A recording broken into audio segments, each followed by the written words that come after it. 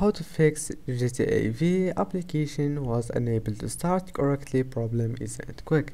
If you want to fix this error, all you need to do, just go to settings here. Click on this search bar and then type device manager.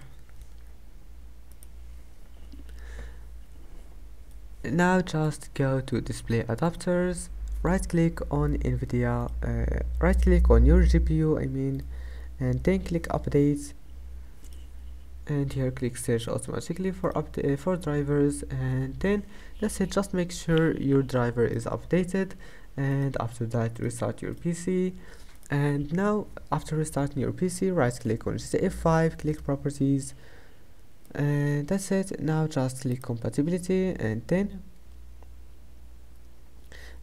click change settings for all users, and here we'll find it like that. Open this, turn on this option and select Windows 7. You will find it like that, and select Windows 7, and after that just click OK and OK again, and now your problem must be fixed. Don't forget to like, and see you in the next video.